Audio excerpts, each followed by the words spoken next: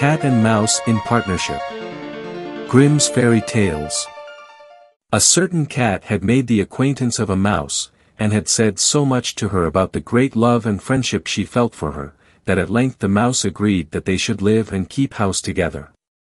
"But we must make a provision for winter, or else we shall suffer from hunger," said the cat. "And you, little mouse, cannot venture everywhere, or you will be caught in a trap some day." The good advice was followed, and a pot of fat was bought, but they did not know where to put it. At length, after much consideration, the cat said, "I know no place where it will be better stored up than in the church, for no one dares take anything away from there. We will set it beneath the altar, and not touch it until we are really in need of it." So the pot was placed in safety, but it was not long before the cat had a great yearning for it, and said to the mouse, "I want to tell you something, little mouse. My cousin has brought a little son into the world, and has asked me to be godmother. He is white with brown spots, and I am to hold him over the font at the christening. Let me go out today, and you look after the house by yourself." "Yes, yes," answered the mouse. "By all means go, and if you get anything very good to eat, think of me. I should like a drop of sweet red christening wine myself." All this, however, was untrue. The cat had no cousin, and had not been asked to be godmother. She went straight to the church, stole to the pot of fat, began to lick at it, and licked the top of the fat off. Then she took a walk upon the roofs of the town, looked out for opportunities, and then stretched herself in the sun, and licked her lips whenever she thought of the pot of fat, and not until it was evening did she return home. "Well, here you are again," said the mouse. "No doubt you have had a merry day." "All went off well," answered the cat. "What name did they give the child?" "Top off," said the cat quite coolly. "Top off," cried the mouse. "That is a very odd and uncommon name. Is it a usual one in your family?" "What does that matter?" said the cat. "It is no worse than Crumb-stealer, as your godchildren are called." Before long the cat was seized by another fit of yearning. She said to the mouse, "You must do me a favor, and once more manage the house for a day alone. I am again asked to be godmother, and, as the child has a white ring round its neck, I cannot refuse." The good mouse consented, but the cat crept behind the town walls to the church, and devoured half the pot of fat. "Nothing ever seems so good as what one keeps to oneself," said she, and was quite satisfied with her day's work. When she went home the mouse inquired, "And what was the child christened?" "Half done," answered the cat. "Half done.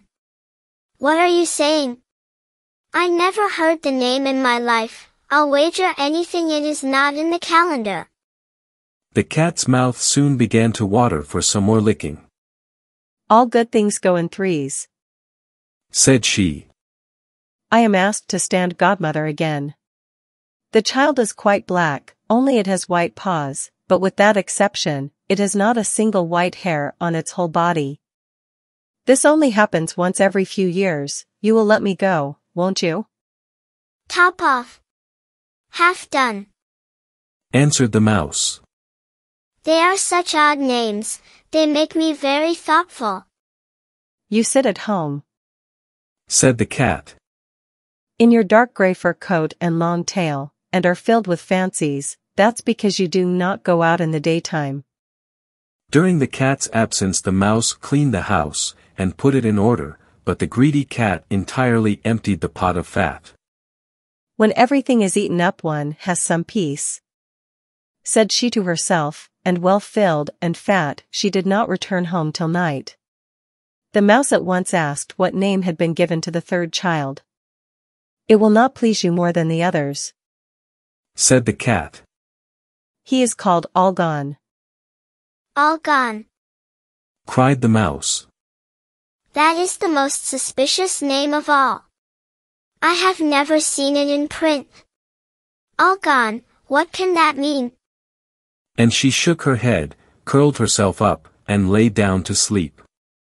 From this time forth no one invited the cat to be godmother, but when the winter had come and there was no longer anything to be found outside, the mouse thought of their provision, and said, Come, cat, we will go to our pot of fat which we have stored up for ourselves. We shall enjoy that.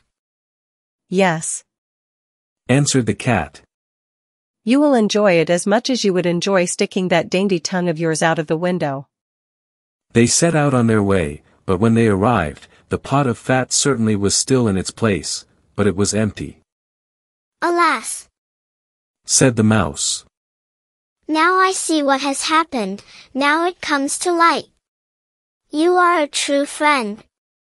You have devoured all when you were standing godmother. First top off, then half done, then. Will you hold your tongue? Cried the cat. One word more, and I will eat you too. All gone. Was already on the poor mouse's lips. Scarcely had she spoken it before the cat sprang on her, seized her, and swallowed her down. Verily, that is the way of the world. The end.